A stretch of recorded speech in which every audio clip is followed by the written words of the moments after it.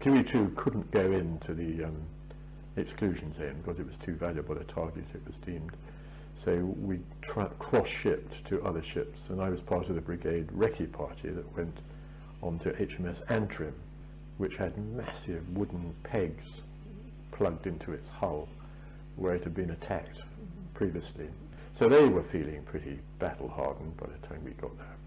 We had about 24, 36 hours on Antrim, and then moved into Intrepid, a sort of flat-bottomed assault ship.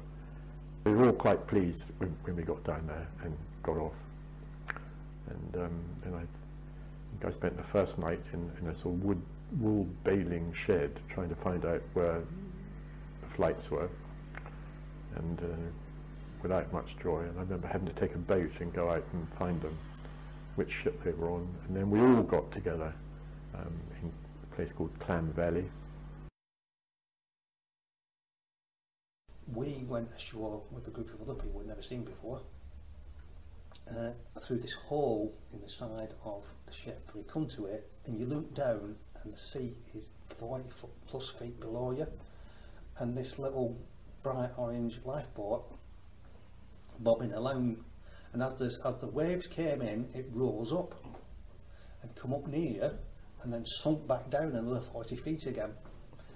And what we were told was, as it's sinking down, you jump and you've got your webbing on and your Birkin and everything, and basically what happened was you jumped to this boat, and because you had so much weight on you, you didn't bounce, and then there were two sailors, one on each side, grabbing your webbing to lift you up and plonk you on the side of this seat.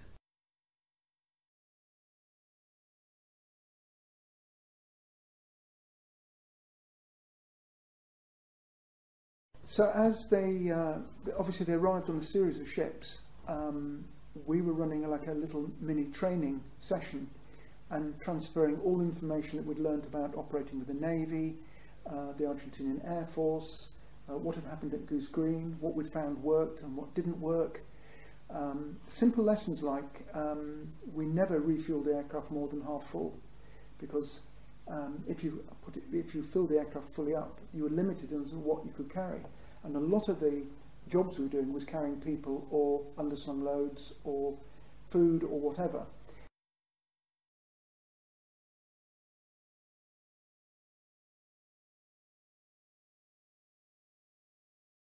Two were armed with SS-11 missiles. I was one of the two that armed with SS-11 missiles, and the other ones were stripped of everything, and we're each going to carry 4 paratroopers with machine guns, and they would, between the SS-11 and the GPMGs, they would form the fire support, because obviously we were well out of range of our own artillery, and there wasn't time to divvy up Harriers or anything like that. And it took us obviously quite a long time to get there. We didn't see anything on the way. We fired 4 missiles. It wasn't totally successful, frankly. Some of them went rogue, which meant as soon as they got off the rails of the aircraft, the missile went off and wouldn't command what they call command to line of sight. But it didn't really matter, because actually the houses were completely deserted. There was no civilians and there was no Argentinians.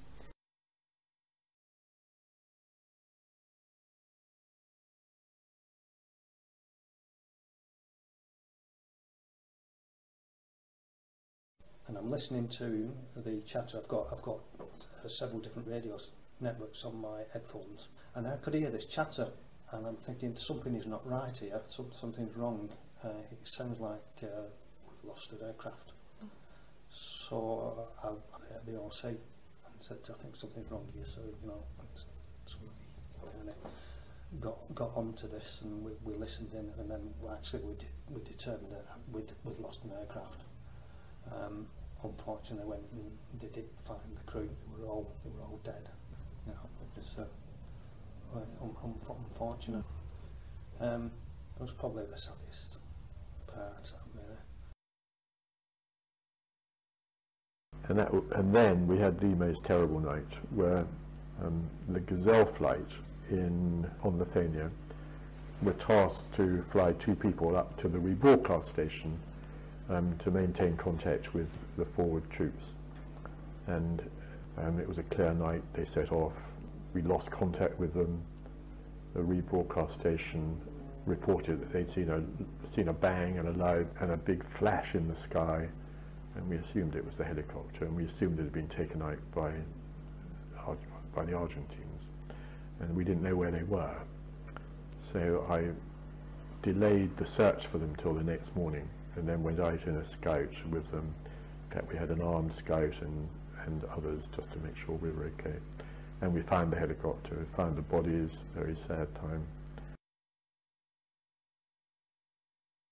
I went back to Ajax Bay to collect body bags, and because obviously we needed to collect the bodies, and whilst my crewman was out trying to find some body bags, RSMs from 2 Para got into the back of my aircraft, and you've got to imagine they'd just completed Goose Green. I think they had 16 killed and 40 odd wounded who we casevaced, and we sat in the back of my aircraft, the blades were going round, and I have to say both of us cried. It was one of those surreal moments when you reflected on what had happened, and we just lost our own aircraft with everybody dead, all the casualties and the people who died, and it was one of those surreal moments.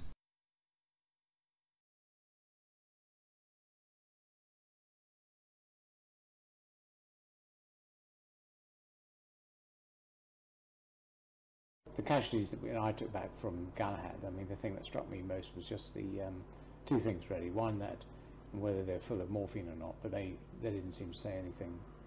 They're obviously in great pain, numbed by the morphine perhaps, but just the smell of the burnt flesh, which I hadn't come across before. So that's flying with with the smell of burnt flesh in the cockpit is, I mean, not that you felt sorry for yourself, you felt devastated for the guys, the passengers that you were carrying, whose lives were going to be changed forever.